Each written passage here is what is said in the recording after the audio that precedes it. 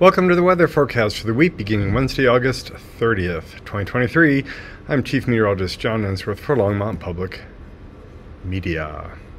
We have a full moon Wednesday night. This is what the media is calling the supermoon. It's also a blue moon, being the second full moon in a month. It just means that it's a little bit closer to the Earth and about 15% larger. It's not that super, but okay, whatever. Sunspots activity. We got some good storms over here on the right. Sunspots rotating to the right. Hints of other stuff coming around from the left. Looking at drought, we get a little worsening of the drought down the southwest. Be nice to get some more moisture into the state. Taking a look at nationwide drought, it really gets a lot worse across Texas and some of the Midwest locations. The west and northwest in Arizona really don't change much. Looking at smoke, fires are ongoing in Canada. Looks like a fire in California and just a kind of a mix of smoke around. There's some clear air in southern Colorado, but we still have some haze and we're getting some air quality alerts almost every day. Looking at the last week of precipitation, it's been good. Northern mountains, even the south and southwest got some rain. That's 2 to 3 inches in the yellow, so the mountains are doing very well. Eastern plains got a little bit less this time, but they've been in pretty good shape anyways. Looking at our severe weather climatology, May, June, July, August, and then September, we still climatologically can have severe weather. It's frequent enough that it shows up on this map, but it's fading nationwide as we go into the fall. For actual chances of severe weather, there's the stuff with Idalia, the hurricane that hit Florida and moved up through. We just have a chance of a few convective clouds, nothing big. For Thursday, same thing, kind of halfway out in the plains and the rest of the state. And then for Friday, this is sort of a monsoon type flow. Looking at nationally, we got a front up here. It's not doing much, it sort of reforms back here. There's our better chance of western thunderstorms in Arizona. Here's some chance of flooding rains in Arizona up to Vegas and southern Utah, but just a chance of convection around here. There goes Tropical Storm Idalia. Let me back up. You can see it's on the coast. Hurricane, I think that's Franklin. Then it moves out and away. Our normal temperatures are dropping very rapidly. As we go into September, we should start really feeling a chill. 84 to 81 is normal. 54 to 50. I think it was 57 this morning. There's a little chance of weekend storms, but otherwise quite dry for the next 10 days. And you can see why. Here's dry air across the nation. There goes Idalia. Here's monsoonal moisture. Not doing much yet.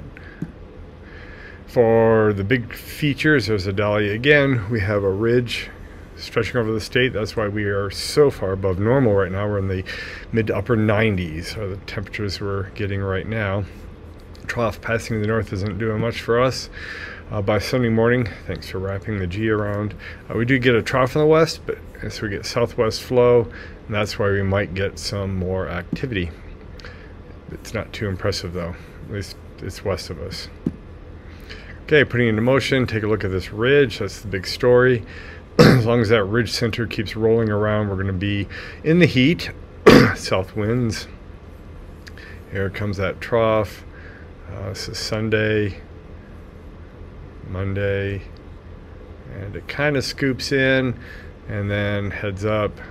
The ridge is now in the east. We have a trough in the west with a hint of a new ridge starting to form down here, southern Arizona. And then we're back to having a ridge in the west going into the end of next week.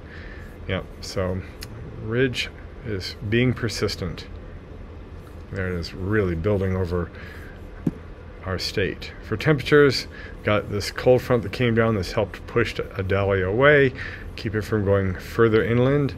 We do have the trough in the west cooling it down, and in between some really pretty extreme heat, especially in the northern plains.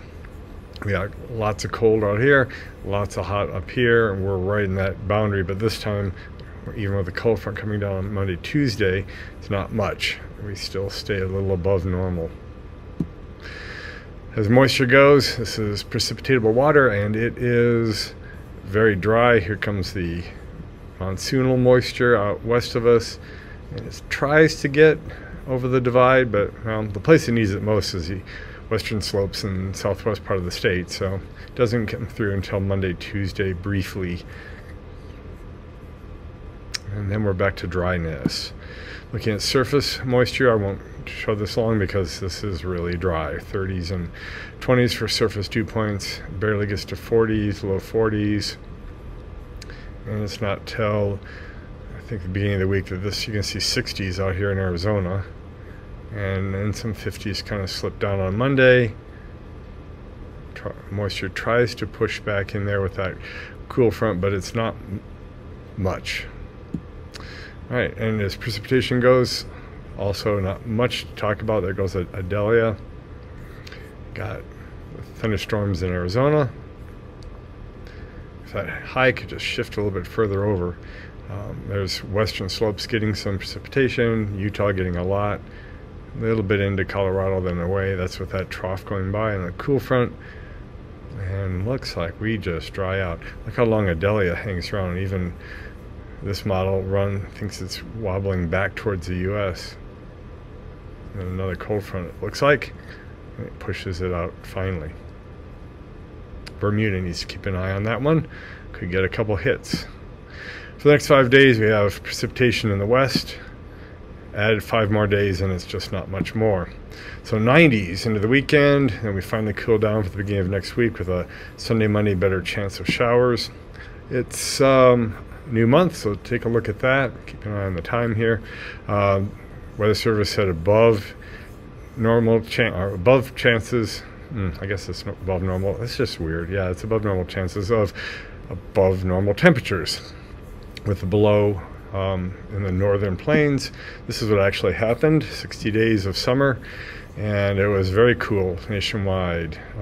Just Arizona to Florida had the heat, with Texas making all the records, but the news that this has been a ridiculously hot summer, really not. This is not overly extreme, and it's confined to these southern states. So what they're calling for in September is heat in the west and the south, and equal chances of precipitation with above normal in the southeast and above normal in the southwest. Adelia is heading out and probably start wandering around. It's a tropical storm. I got knocked down to 65 miles an hour. Longmont leader, Broomfield leader. Check out local weather. This has been Chief Meteorologist John Ensworth. Keep looking up.